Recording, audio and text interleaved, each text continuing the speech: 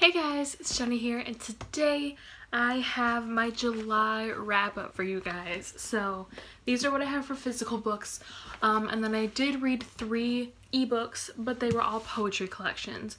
So I think I'm going to start with those. So the first poetry collection that I read was Love Her Wild by Atticus Poetry, right here. I actually stumbled across this author. One day I was looking for a caption for an Instagram picture, and I found pictures with his quotes formatted on them, and I'm like, wow, I really love these quotes. And I kept seeing more and more of them, and I just fell in love with his work. And then I finally found the name. He's this anonymous poet. He's so like mysterious. He's completely anonymous. Nobody knows his name. Even when he goes to like book talks and signings, he wears a mask. Like, nobody even knows how old he is. So he just goes by the name Atticus Poetry. And I read his first collection and I really loved it. I gave it a 5 out of 5 stars. It was just so, I don't even know how to put it. It was just so raw and spiritful, I guess. It was just really beautiful, and I really loved reading his work, and I just really loved the way he had with his words. So yeah, I really want to get my hands on a physical copy, and I also really want to pre-order his new collection that's coming out. So the second poetry collection that I read was The Princess Saves Herself in This One by Amanda Lovelace. This one I thoroughly enjoyed. I gave this one a 5 stars as well.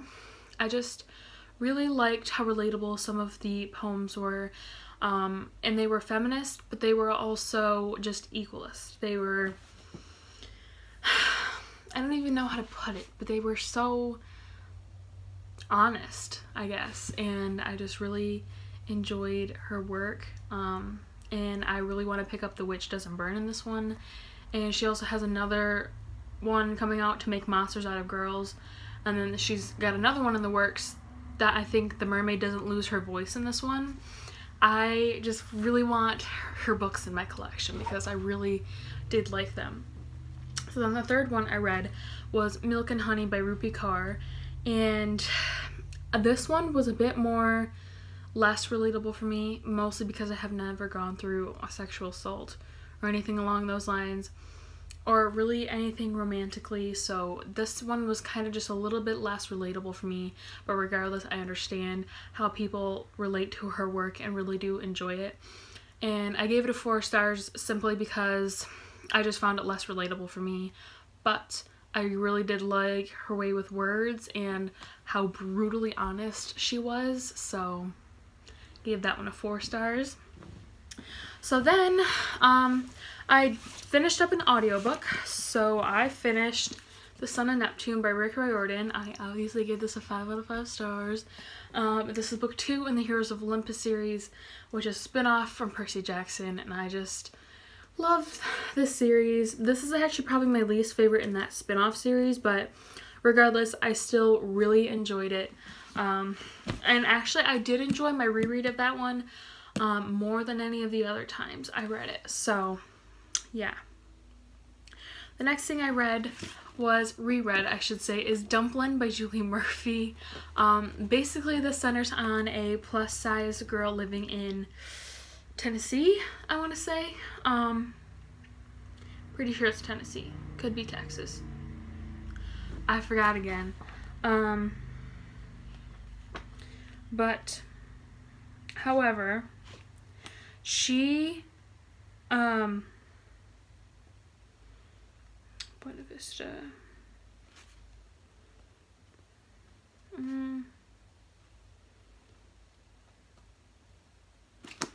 so, Clover City, I always forget, but anyways, she is the self-proclaimed fat girl. She is dubbed Dumplin' by her former beauty queen mother. She's always been at home in her own body, but then she meets a boy and he starts taking an interest into her, and she instead of finding self-assurance in this newfound relationship, she starts doubting herself and finds a falter in her self-confidence. So she decides to try to take back her confidence by crushing the stereotypes and joining the local beauty pageant. And along the way, she gets this whole band of girls who are bullied at the school to join her, and it's such a powerful book, and it's so funny at some points. And I just overall really enjoyed this. I obviously give it a 5 stars. This was my second time reading it. And I loved it so much. So the next book I read was, let me make sure I took a thing out of this one, was Scythe by Neil Shusterman. So I read this for a 24-hour readathon, and I really enjoyed this. This basically centers in a world where there are no problems in today's society. There's no hunger, no disease, no war, no misery. They have conquered everything, and even death. Like, death is easily, even if you do die, you just get brought back to life. And in order to keep the population in check, there are scythes, which are people whose sole job is to kill people to keep the population down. So it centers on 2 characters, Citra and Rowan, who are chosen to be apprentices to the scythes. They must master the art of taking life, knowing the consequence of failure could mean losing their own. This book was so good.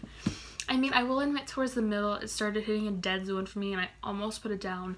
But once I got to like the end, I was so into it, and I just thoroughly enjoyed this. I'm pretty sure I gave it a 5 stars, so I really need to get my hands on Thunderhead.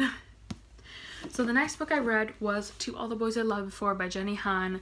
This is basically about a girl named Lara Jean who writes a letter every time she's just getting over, every time she has a crush so intense she feels the need to write about it because she can't do anything else. And when she's getting over these crushes, she writes them a letter, she dates it, stamps it, but then she never mails it. She puts it in a box in her closet, and she has 5 of these letters. And then one day they all get mailed out to all of these boys that she wrote letters to. And this was such a fun book to read. I gave it a 4 stars solely because it was really cliche at parts, and I wasn't a big fan of the love triangle. I mean, I liked it, but like, I just feel like it could have been less dramatic, I guess. So, but I really did like this, and I love the family relationships that they had. So 4 stars for that one. Next, I did a 24-hour readathon in honor of Booktubeathon. So the first book I read was The Wendy Project by Melissa Jane Osborne and Veronica Fish.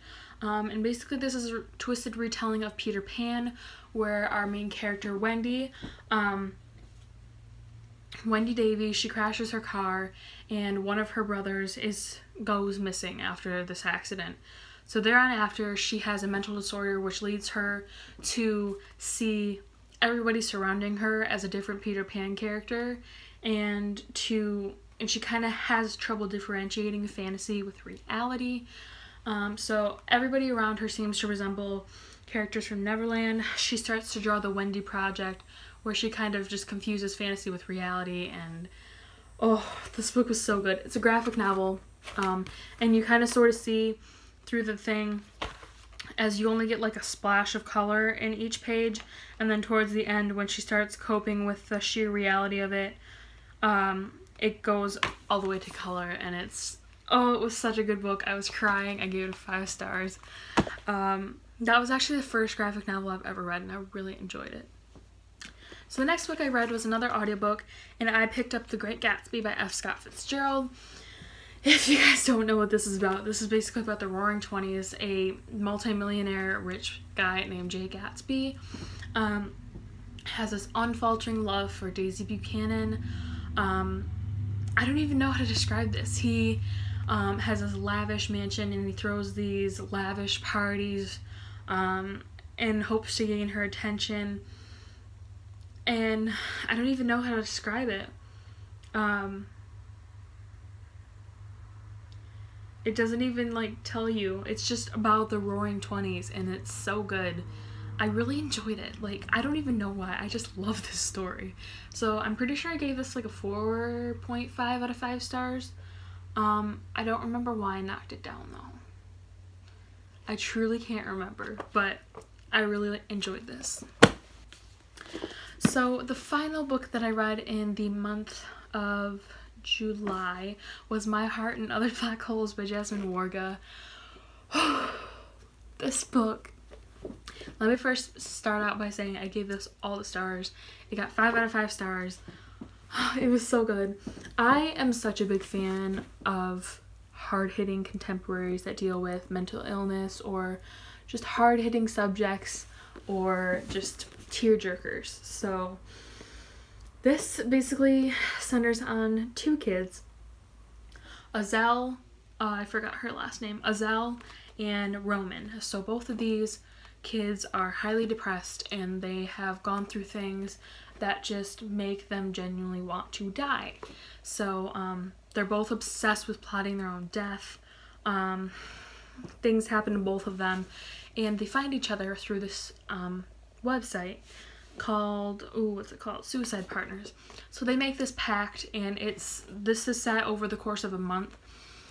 So they make this pact to die together, and what ends up happening instead is that they form this bond and show each other all the reasons that they should be living. And oh my god, this book had me sobbing. It's so good. I didn't expect to love it as much as I did, but I really, really loved it. I gave this so many stars. I was just so in love with the story and the characters. They were so cute. You can, like, the way that grief was portrayed and depression and mental illness was portrayed was so spot on and so good.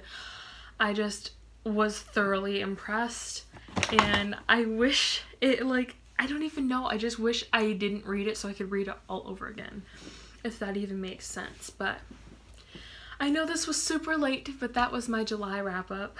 I hope you enjoyed. Overall, I read 1, 2, 3, 4, 5, 6, 7 physical books and 3 ebooks, so 10 in total. And I'm already kicking August off kind of slow, but pretty good at the same time. But thank you guys for watching. I hope you enjoyed. I will see you next time.